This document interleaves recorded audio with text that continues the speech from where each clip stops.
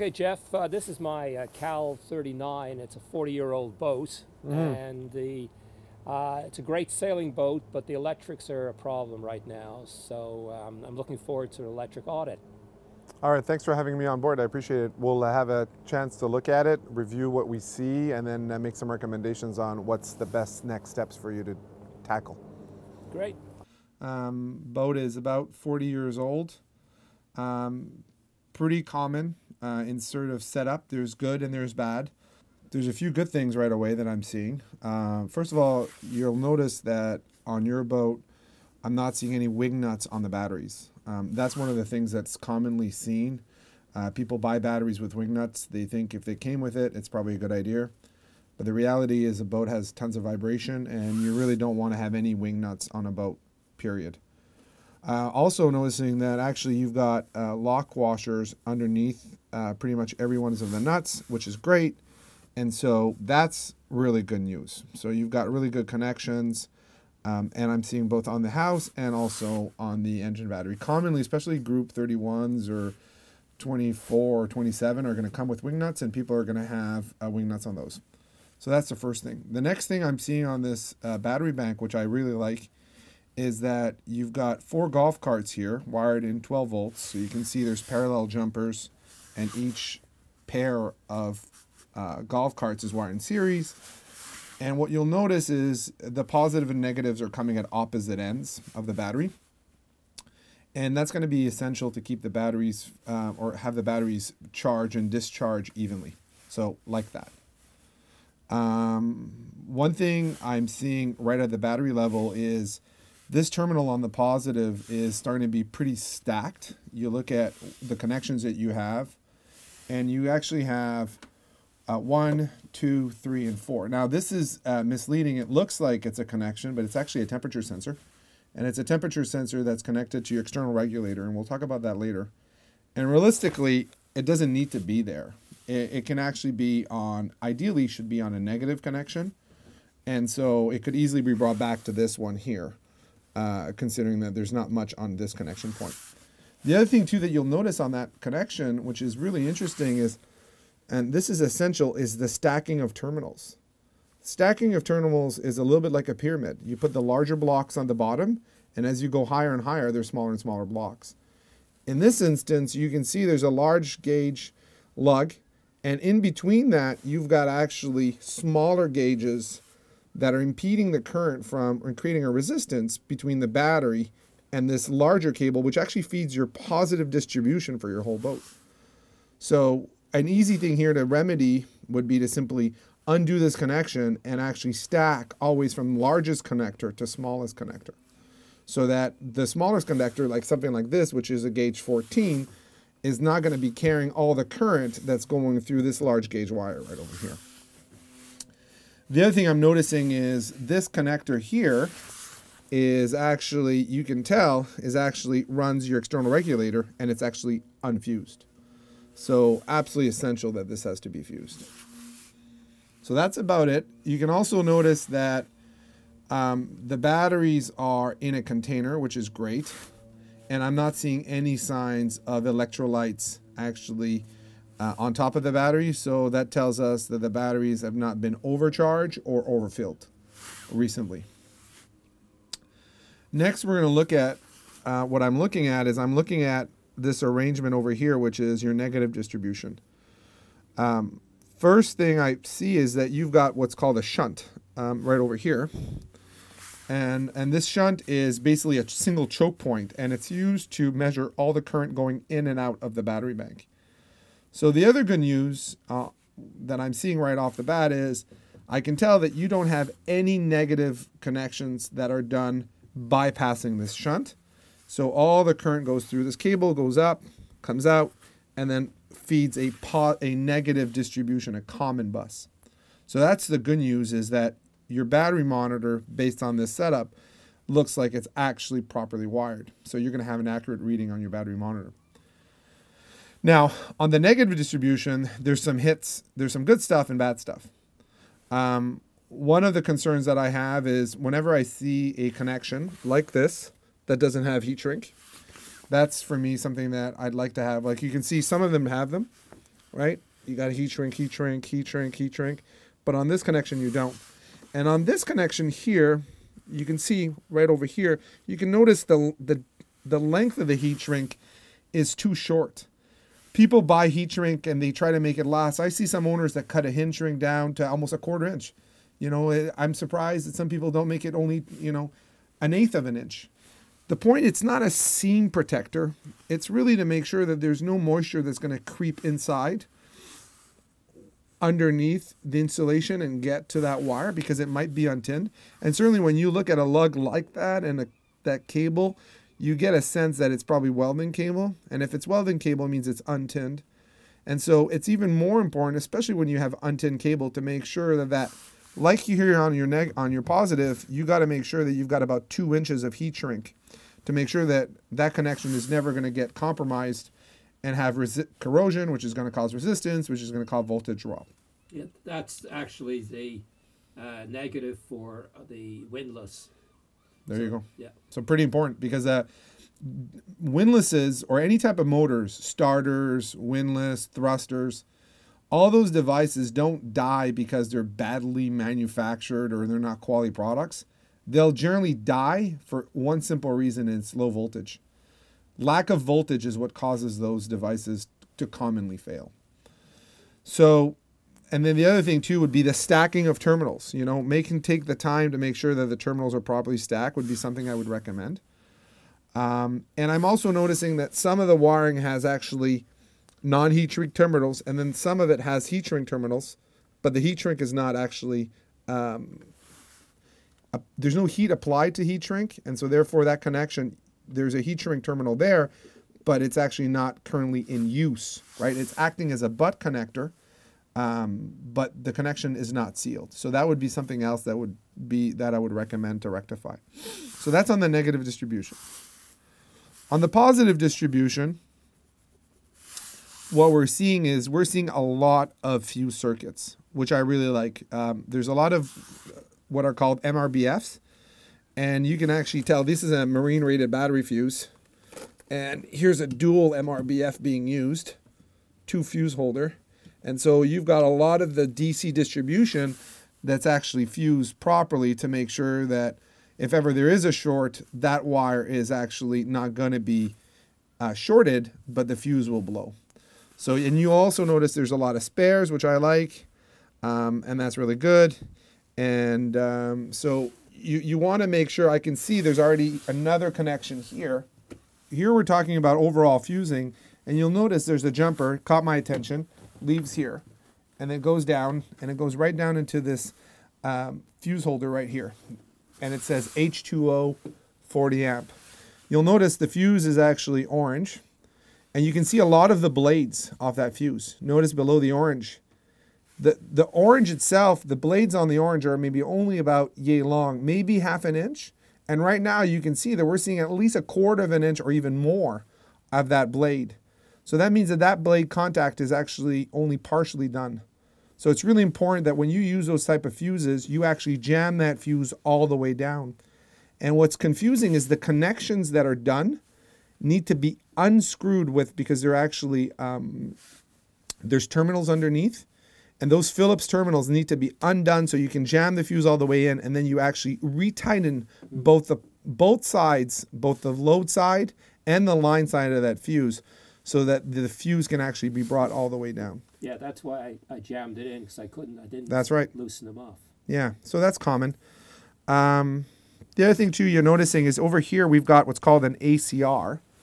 That's called an automatic combiner relay. And you'll notice there's actually 3 connections on that. There's one connection over here. There's another larger cable that actually goes right over here. And that's so basically allows that either the house battery or the engine battery are going to be put in parallel whenever there's a charging voltage, which is around 13.3 volts at a 12-volt battery bank. But what's interesting too is you'll notice there's actually a fuse below that and right here. And that fuse is actually really important because it's, Point that out. yeah, right over here. That fuse right there. That fuse acts as a protection to make sure, because it's actually on a grounding connection, believe it or not. And that fuse acts as a way to make sure that if ever there's a short on this circuit, your ACR is not going to be compromised because that wire is only gauge 10, and the positives are, they look like probably 1/0. So the positive distribution looks pretty good. I'm assuming there's a big welding cable here. And that's the positive for the windlass? For the windlass. And it goes to a circuit breaker right over here. Yeah, it's conveniently located here, but in an ideal scenario, this length of cable here is probably too long to be unfused. You know, if this was to code and we were building this boat, we would have another fuse over here because that length of cable to be unfused is unsafe in an ideal world. Now, I understand why you would do that because it's great if you're actually, you know, going somewhere and you want to make sure that your windlass doesn't accidentally get started or shorted while you're doing a voyage. You would, you know, just trip the breaker and now suddenly your windlass isn't energized. So it's in a convenient location for the operator, but there is a segment of that cable that is unfused. So on the engine battery here, what we're noticing is we've got a solar connection, and the solar connection is with a fuse, which is great. But notice also the stacking of the terminals. This connection should have been done on top. This is the starter connection. This has got probably a battery charger in the ACR, and this terminal should be, because it's the smallest, should be at the top. So that'd be something else to tackle. I also noticed the same thing over here with some other connection. You can see there's no heat shrink, and we talked about that. That was applied. You've got the negative over here, and then the positive over here, but the heat shrink terminal, which is expensive, is actually, no heat was applied to actually make it really, I guess, not heat resistant, but, you know, protect against moisture. Another thing I want to bring to your attention is over here, the code, the PYS code says that you can only stack really 6 connections on a terminal post. And actually on this one here, you have 1, 2, 3, 4, 5, 6 connections. So that's definitely too many. I mean, over here you've got 4, over here you've got 4, and over here you've got only 3. So that'd be something to look at, is there's too much stacking of terminals on that post. And that's about it. Now as you were looking down on the engine a little bit, the other stuff I'm looking at, especially on an engine or a boat of this age, is you want to make sure that you protect against chafe. You can see some sort of wiring harness over here. You can see it's loose. All right? Just over time, and given enough time, wires actually will chafe through. And it's actually quite surprising how many, especially on an older boat like this, how many wires were installed without a fuse, because a wire is going to work without a fuse. The fuse is only to help you in the event of a short. And so it's really essential to have chafe guard, or make sure that over time wires don't chafe through and then make a connection. And the engine, you got to remember, is common, right? Common ground. So if ever a positive chafes through and touches the engine block, which is negative, you're going to have a dead short, which would cause a fire. So I just ordered on eBay a new wiring harness for the engine. Okay, there you go. All right, so that's the DC distribution of this boat. And then things that I'm seeing as we back away a little bit is stuff like this. I mean, stuff like that is obviously, it's not great. And it certainly makes you wonder, what does everything do, right? And so then you can see, for example, something that worries me right off the bat is something like this.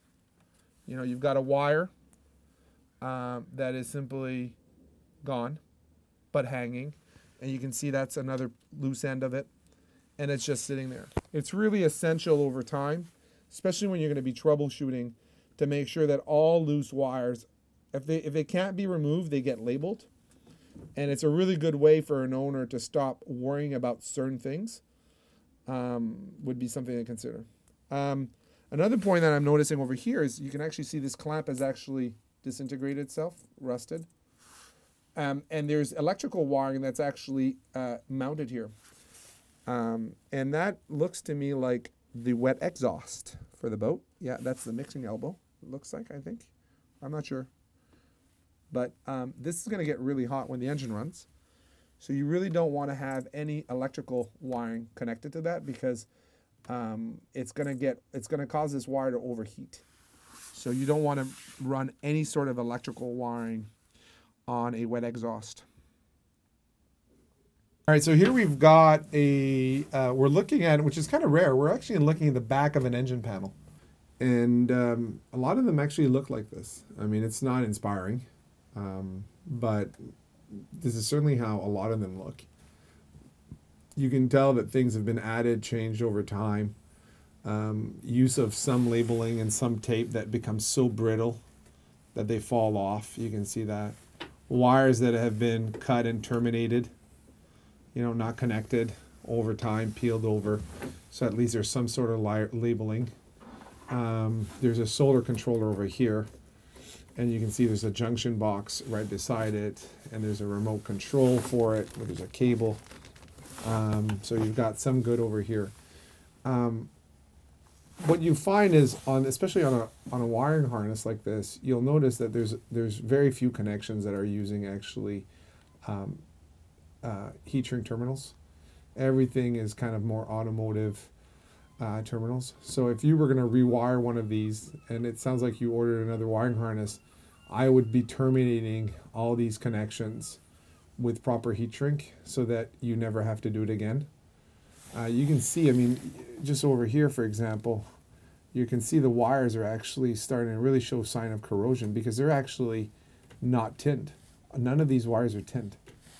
Back in the day, they didn't use tin wiring. And so it makes matters worse. So pretty essential to actually use heat shrink, which is what you've got over here. All right, you can actually tell. This is the heat shrink terminal right over here. So that was used on the instruments. Yeah. I'm always a big, I think that as people do more and more bundles, and you can actually see with this bundle, people are adding tie straps, but they're not taking the time to remove the old ones. And I know it sounds silly, but as a boat owner, chaos is natural, order isn't. So if you want to look something that you're detail oriented and you care about details, as a do-it-yourself electrician, you have to care about details. Every single individual that works on electrical has to care about details. It's a detail type of business. There's no reason to have 1, 2, 3, 4, 5, 6, 7 tie straps. You want to have it supported, but as you go along, remove the other ones or include all of them, right? And all of that doesn't seem to make sense, but if everything's nice and neat, when it's going to be time to troubleshoot, it's going to make it a lot easier. A lot easier. And that's something that an owner can do by himself. It just takes time and patience. And also make sure that you don't cut the tie straps like that, because over time what's going to happen is if you ever run your hands, try to reach somewhere, you're going to cut yourself. And you can cut yourself pretty seriously. I've got a lot of scarring on my arms from tie wraps that were not properly cut. Here we've got one of my favorite battery chargers. It's not the only good one, but it's definitely one of the best ones. It's a ProNautic from Pro Mariner, 12, which is the voltage, nominal voltage of the battery. They come in 24 as well. 40 is basically the amperage. They come in 20, 30, 40, 50, and 60. You can have different settings for the type of batteries that you have. They show you even the output. I mean, they're really good, and they're quite reliable. What I like what I'm seeing here is you've actually got wiring that is actually going. This is a 3 output bank, but right now you can see, because on this boat there's only 2 banks. There's an engine and a house. You've got 3 wires connected, a negative and 2 positive. And what's really interesting also to notice is there's actually a ground wire, a chassis ground wire. Many people don't install chassis grounds. Inverters and chargers are going to work without them, but it's kind of like foregoing a seatbelt in your car. You don't need a seatbelt in your car to actually drive a car, but in the event that you're going to have an accident, you're going to want to have a chassis ground. And so that's one of the most common things that we see missed on chargers. Really like this charger. It's nice. It's quiet. Good footprint. They're very reliable. What I'm looking at is some battery switches. And when I came on board, I saw 2 battery switches. And I can see some labeling, which is great. Labeling is great. You can see engine battery, and then you can see another one. And so you've got an on-off switch here. And then you've got another switch here that wasn't labeled, and it's got heat shrink on it. And I wasn't too sure when I came in, and I was trying to figure out. You can see this is welding cabling, right? So with welding cabling, it's absolutely essential to put heat shrink terminals. Absolutely essential, because the cable will corrode much easier than actually a marine gauge cabling. But you've got here an owner or someone, we don't know who did this, but what we've got is, you can see this is actually the feed coming from the house. Goes in, you turn it on, then current goes here and goes to a breaker, and then out and then back all the way to the windlass. This is actually not just a fuse. This is actually a fuse and also an effective switch. When I press this here, I've actually opened the circuit. So this switch is effectively redundant. There's no need to have this switch. It's basically, the circuit is right now doubly switched. So you could simply go directly from the battery and simply remove this and have this cable come over here, and then you would have the windlass just be on and off with this circuit breaker. The other thing too that's really good about the location of those switches, and we see this all the time, is that battery switches need to be accessible. If the battery switches would have been down in this hole, yes, they would have been potentially the most shortest path between the batteries and the negative and the positive distribution. But the problem with that is that then it becomes really inaccessible to operate the switch in the event of an emergency.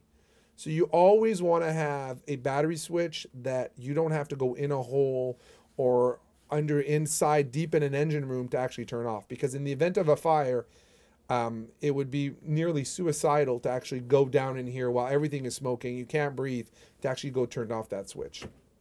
Here we've got a fuse holder, an engine battery fuse holder, and we've got a spare fuse, which is great. You don't have to put a fuse on an engine battery. You really don't. But if you're pretty confident in what the draw is of your starter, you can actually put one. And an A&L battery, in this case, there's a 400 A&L. So it's probably, generally on a starter circuit, if you're going to use one, you'd want to use a ratio of 2 to 1. So, so that the engine obviously never causes a nuisance trip. So here you've got an A&L 400 that's going to allow a big surge of current to go in, multiples of 400, but for a very small amount of time. So when the engine is turning over, it should be able to easily not cause nuisance tripping on that fuse. And the advantage of putting one on an older boat is, if ever the starter does get stuck or there's a dead short from the starter to the engine, which is common, you're actually not going to have a fire. All right, so now we're in the inside of the vessel, and we're about to look at the DC. Before it was the DC main distribution, now we're going to look at the DC panel. So the DC distribution down there was doing a bunch of circuits that were directly connected, and now here we've got a DC panel. So you can see this is a DC panel that's undergone some changes. The first thing that I really like about what I'm seeing is, you'll notice there's actually, yes, new labeling.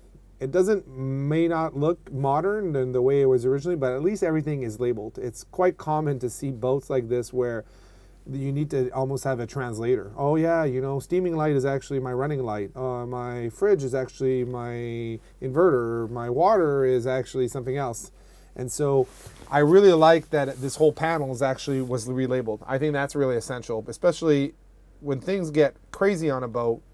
It's important to know where certain breakers are. The other thing too I'm noticing is actually even the size of the breakers. You can see, 15 amp, 5, 5, 5, 15, 5, 5. So this is telling us the size of the breakers here. You can see there's actually 3 panels here. There's a DC panel with a battery monitor. We saw the shunt a little bit earlier. Naturally, it used to be other things here that have been removed. And this is another sub-DC distribution, and this is an AC breaker.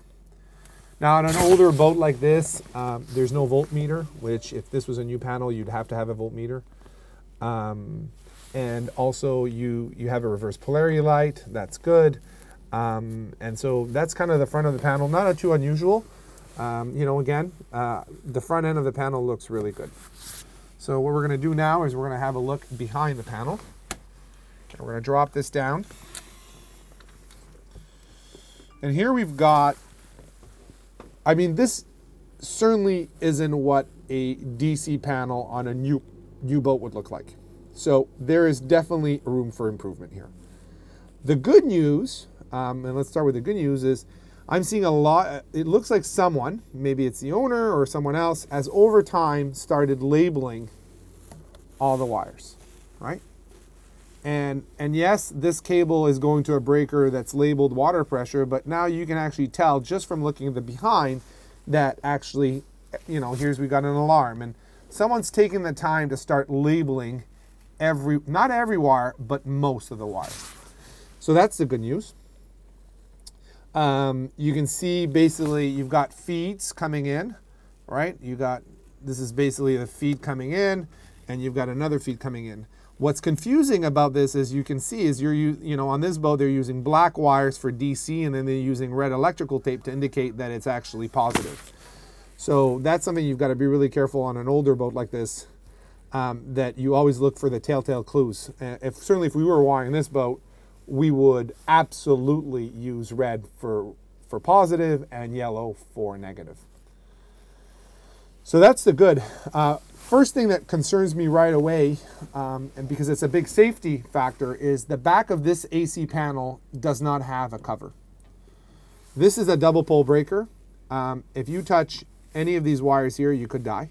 Like, I'm an inch away from potentially dying. As simple as that. They've got a little bus protector here on top of the hot that's feeding all these. Now notice actually all these cables are actually red. Now that for me is a huge issue. Red is 12 volts. Doesn't mean 120 hot. And here we've got red cabling actually indicating 120.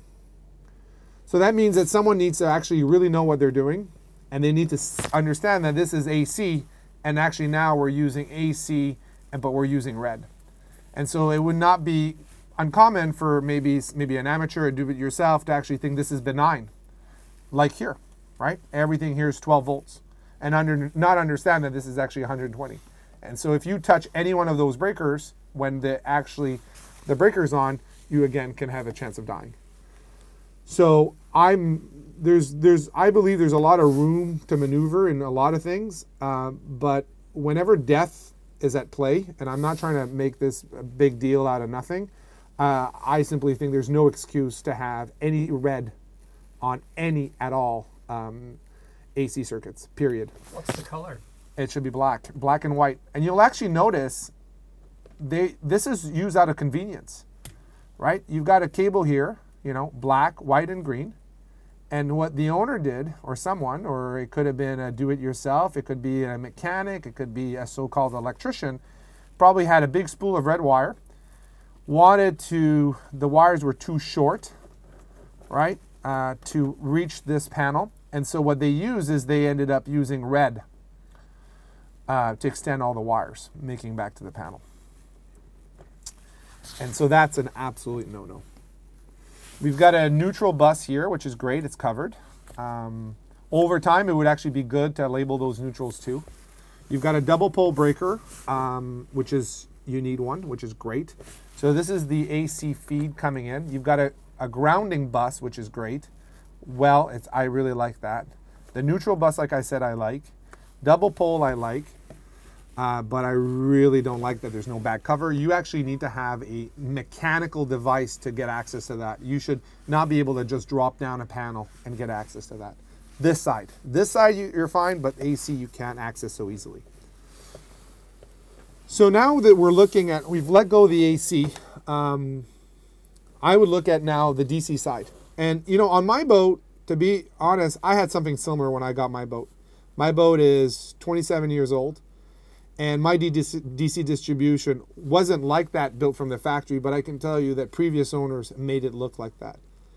And what I did on my boat, and you see this with really new builds or bigger boats, what they'll do is they'll actually bring all these wires and they'll bring them to terminal strips.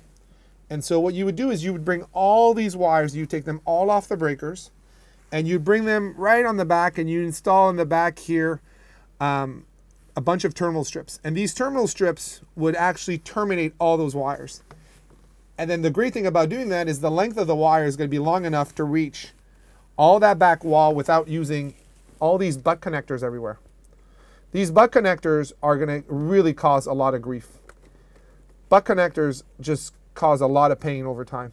So you take all of this and you bring them all over here on the positives, on terminal strips, and then you install those negative bus bars, not here, but again over here.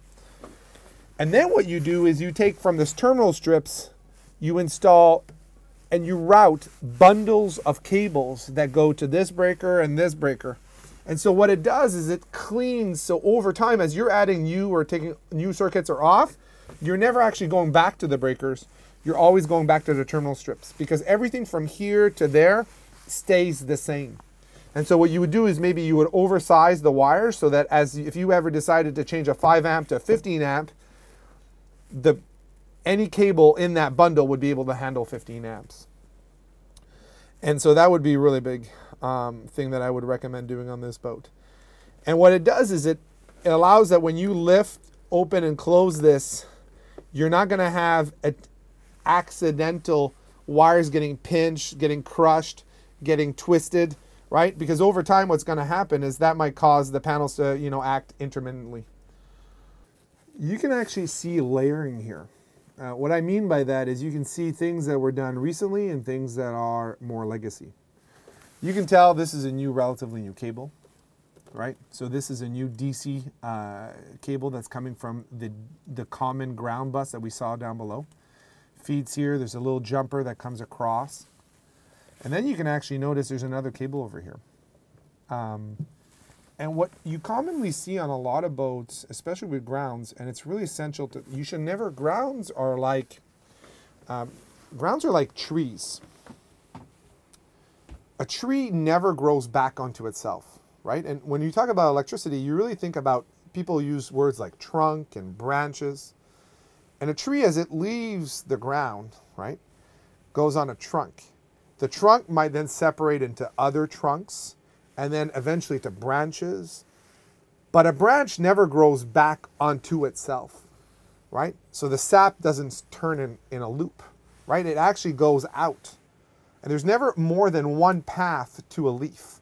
You can only go from earth to a leaf on one path only. And when you're doing grounds on the boat, people think that more is better.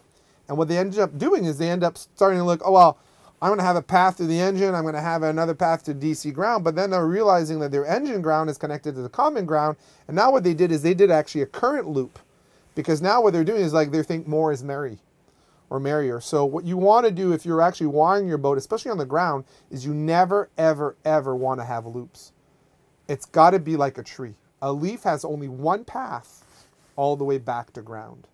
And so here what we have is you've got a cable that's a legacy cable. We actually saw that cable. That cable is connected down below to the engine, right? And so it's a path to ground, and it would be, because remember the engine is also connected to the common ground because the engine battery and the house battery are connected to the DC distribution common ground. That cable can be removed now that this cable is here. And that would give you one path to ground.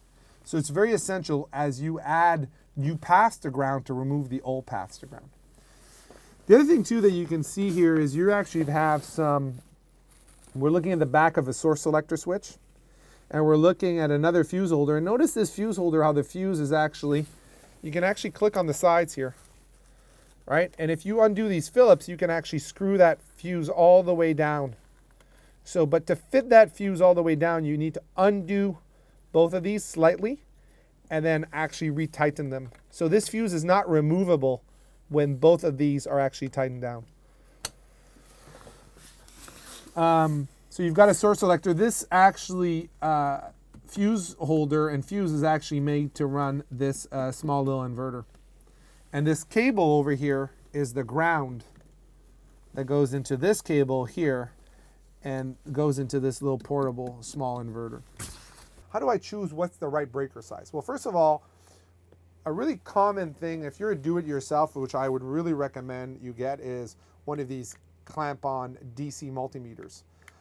Don't be, I remember when I first got my boat years ago, and I was all excited, wanted to buy a tool, and then I ended up buying an AC model only. So make sure that if you buy one of these, you just don't go to Home Depot, because Home Depot is most likely going to just have an AC model. You want a DC AC model. And if you do that, you can actually clamp around a cable, and you could actually measure the current going in and out of that cable.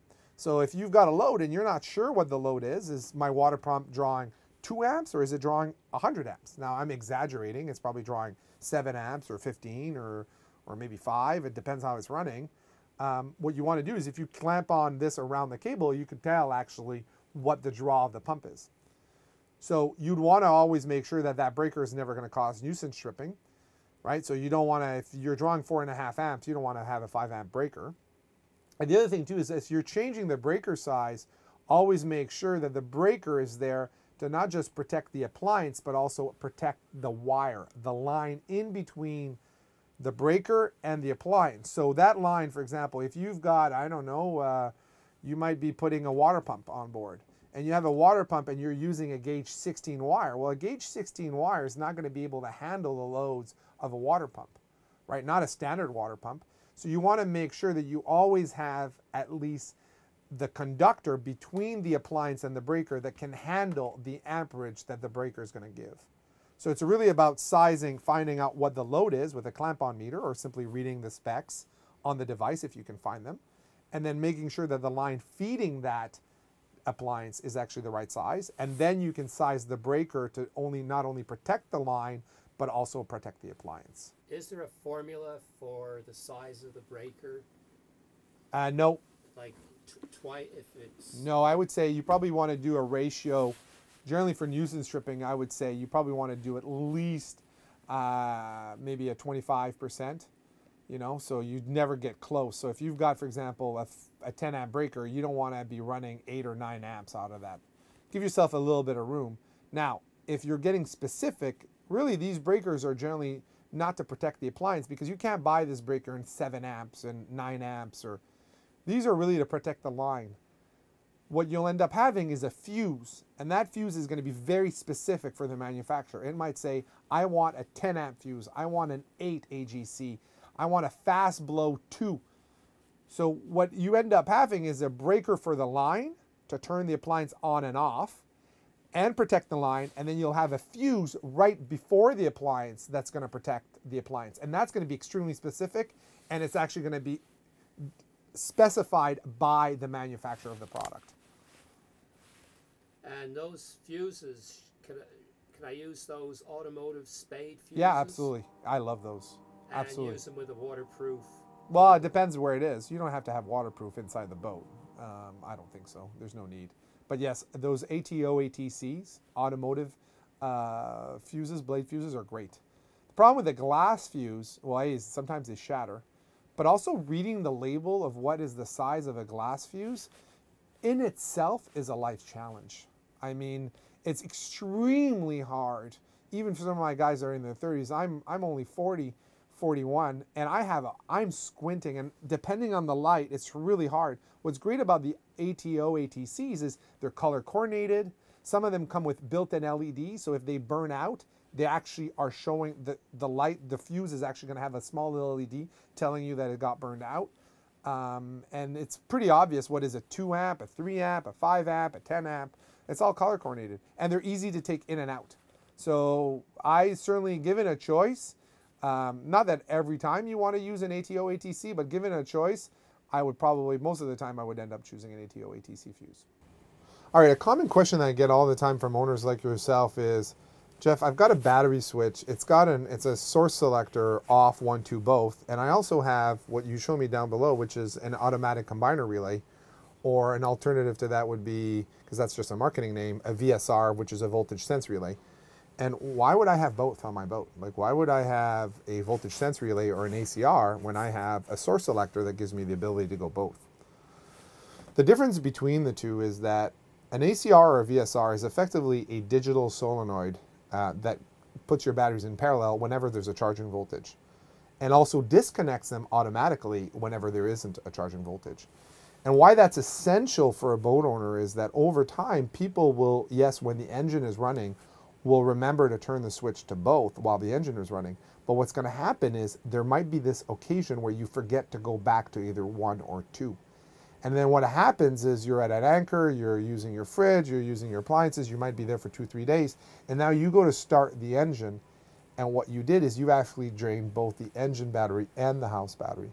So now both banks have been brought down to 50%, and you go to start the engine, and maybe it's cold. Maybe the engine battery needed to be at 100% to start the engine. You go to start it, but you don't have a backup. And so that's what's really nice about an ACR or VSR is it allows an owner to actually have the batteries be put in parallel whenever there's a charging voltage automatically without their involvement, and also to have them disconnected without their involvement. So we end up putting hundreds and hundreds of these ACRs and VSRs on boats as a way to provide automation for the owner. The source selector switch is then used more for ways to manually put the batteries in parallel, right, on all or both, whenever you want to charge the engine or run the engine and your engine battery is weak. So it's something that you would do rarely as opposed to every time you run the engine. Another question that a lot of boaters ask themselves is, Jeff, okay, I've got a source selector switch, and I've got a source selector where 1 is house, 2 is engine. I'm at an anchor, I've been there for 2 days, I'm on 1. Should I start the engine on my house battery, or should I start my engine on the engine battery, the dedicated engine battery, which is on 2? Yes, of course, you could start the engine off battery 1, but it's a little bit, you want to confirm every time you start the engine, you want to confirm that your engine battery can do it by itself, not with the help of the house, but you want the engine battery on its own to prove to you every time you start your engine that it can do it without hassle, without any hiccup, without any difficulty. Because what that gives you is it gives you confidence that you have a good engine battery. Because an engine battery is relatively inexpensive to change, and you want to go out, you want to know every time you go out that when you're going to actually want to come back home, you're going to be able to start that engine without problem. And that's why I always emphasize to owners to never have the battery switch on both to start an engine. It's like walking around with a cane. Yeah, sure, you could do it, but wouldn't it be nice to know when you are limping, as opposed to have a crutch right there ready to take your weight all the time? And then who are you going to call when you need more help? If you're always starting on both and something doesn't work, well, what's your backup? You're always using your backup. And so it's essential to keep separation of an engine and a house battery so that you always know if you start having a weak battery, you know that you need to either resolve it yourself or call someone to help you resolve this problem. One of the most common things that we recommend boat owners to have, especially if you're going to actually use your batteries in a deep cycle application, meaning you're going to actually leave the dock, stay one night overnight or maybe multiple nights, or go on a cruise for an extended period of time when you're actually using your batteries and cycling them, is to install what's called a battery monitor. And a battery monitor is essentially a fuel gauge for your batteries and also a speedometer for your batteries. Fuel gauge means it tells you the depth of discharge of your batteries. It tells you in a percentage, are your batteries at 100%, are they at 80%, are they at 20%? And so it gives you in a percentage what is the capacity of your batteries, very similar to what a fuel gauge would do in a fraction, half tank, quarter tank, full tank, which is nice. And also a speedometer tells you how fast you're either charging the batteries or are you depleting them. And the rate at which you deplete your batteries is essential because that tells you if you're actually left a load that you shouldn't have, or maybe you start managing your load so that you're going to start conserving power so that you can stay at an anchorage for longer. And so when you are, batteries are a little bit like money. You know, it's one of those things that you rarely have enough of and you want to actually conserve. And so by knowing the rate at which you burn power, right, the amps coming in and out, you're going to be able to start maybe changing your behavior and start basically conserving power and saying, well, do I really need all these lights on? Should I leave the chart plotter on when I'm at anchor and I'm not using it? What are things that you can turn on and off so that you start conserving power so your battery banks, whatever you have, lasts you longer? And on this boat, we've got actually one of our most popular battery monitors. And you can see it's over here. It's actually a Victron battery monitor. Now, what that device shows you right now is actually, it shows us the voltage. So if I choose the up and down arrow here, Right now what we're seeing is we're seeing a voltage of 13.98, and that is actually at the house battery. If you go down and we select, we're actually seeing right now what that means is we're actually 13.98 is a float charge, and we're actually seeing right now 0.15 amps going into the batteries. So that's effectively a float current. 2 watts is another way to look at it. It's amps and watts instead at the voltage. And here we've got amp hour. So what that tells us is the battery, and you've got a little indicator over here that tells you the battery is completely full. And with batteries, 0 means full, and negative is actually, you're always thinking about a little bit like a line of credit. You know, if you've got a line of credit of, you know, maybe $500 or $1,000, if you've got no dollars in your bank account, you're going to start with 0. And you can go all the way to minus 1,000 or minus 500.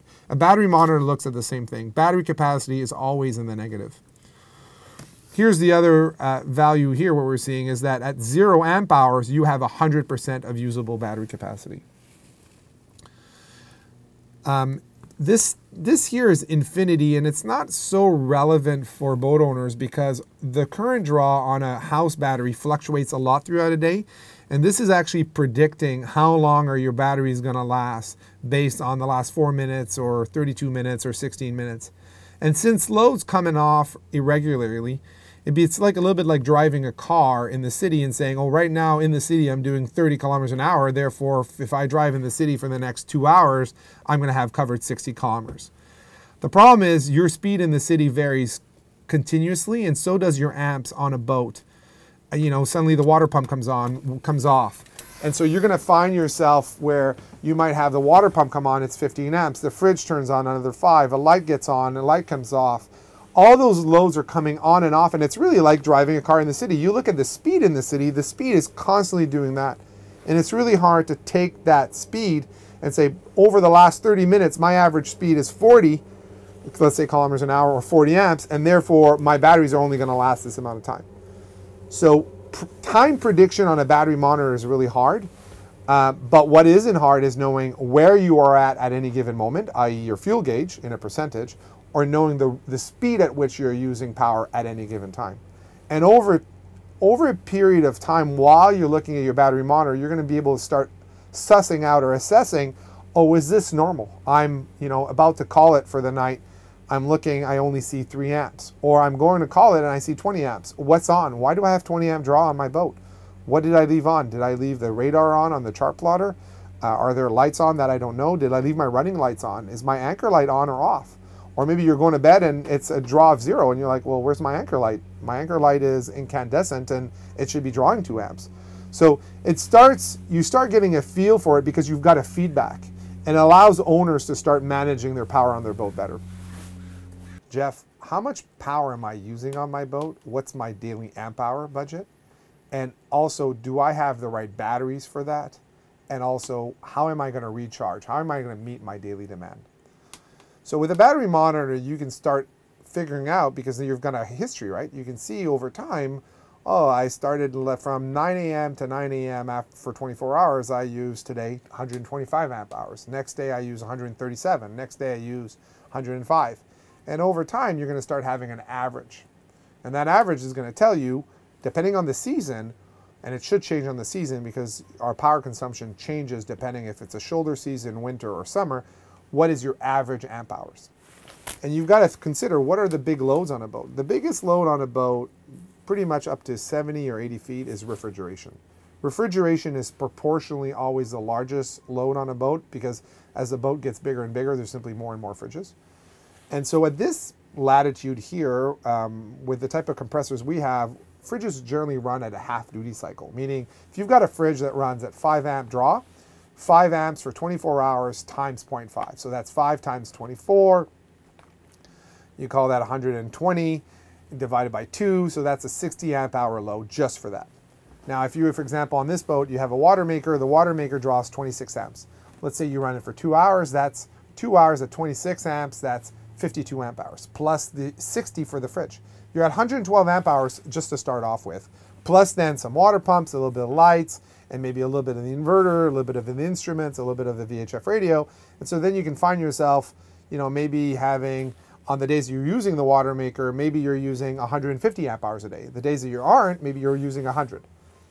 So now you've got a range. You know, is it 100 to 150 amp hours a day at 12 volts? The next question is, okay, so we've got a battery bank, and on this boat we've got a battery bank that's 4 golf cart batteries. Great. Both battery, 2 sets of batteries are wired in series and then put in parallel.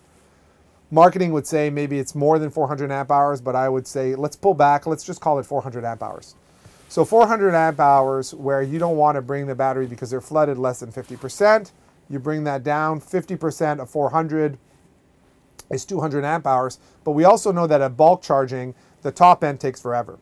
And so now you're looking at from 85 to 100 is not really usable. So effectively, on this boat, you would have from 50 to 85 is really kind of your theoretical range. And so that gives you a third of 400, which is around 135 amp hours, which seems to be what you're using on this boat every day. So this battery bank would be properly sized for pretty much a day and a half of typical use. Now what gets interesting is on this boat, there's actually solar. So on this boat, there's actually an array on top of the Bimini and an array on top of the Dodger. There's 300 watts on top of the Bimini and 80 watts on top of the Dodger. So that gives us 380 watts. We've been promoting and encouraging owners to consider solar for over 5 years now. And on my boat, I've done it as well. And we've probably have over 250 installs. And on these installs, what we've noticed, and I have a lot of our clients that are kind of a little bit geeky like me, that are tracking their daily outputs of solar. What we've noticed is for owners that are using solar here, like in the Pacific Northwest, you know, from Puget Sound all the way to Desolation Sound, not Alaska, because God knows what's going to happen to the weather. You might not see the sun for a whole summer up there. You might, but you might not. Staying in this kind of vicinity of the Pacific Northwest, you're looking at a ratio between watts and amp hours is a factor of 4. And yes, I know there's a long formula, but luckily there's a shorthand. And the shorthand is, if you've got a 100-watt panel, in this latitude, in the summer, from May to end of August, you're looking at 100 divided by 4 is going to give you your amp hours. So on this boat, you've got 380 watts. 380 watts divided by 4 is going to be just a little bit shy of, I don't know, it sounds like 95 amp hours a day. So on this boat, assuming the solar panels are good quality, that the controllers are MPPT controllers, that the wiring is actually doesn't cause a lot of voltage drop, you're going to get about 95 amp hours a day of output from those solar panels. And that's not the best output. If it's beautiful, sunny, blue sky, you're going to get maybe probably divide by 3. So you would get 380 divided by 3. And if things aren't going so well, it might be 380 divided by 5. So your range is really between divided by 3 if you're optimistic and things are gorgeous blue skies to pretty cloudy, not end of the world cloudy, but pretty cloudy is divided by 5. On average, it's 4. So on this boat, with 95 amp hours a day of solar, you're pretty close. If you're running the water maker maybe only for 1 hour and you're running out of other loads, you might find yourself on this boat to be able to have maybe a 100 amp hour budget a day. And so right now at 95, you're pretty much close.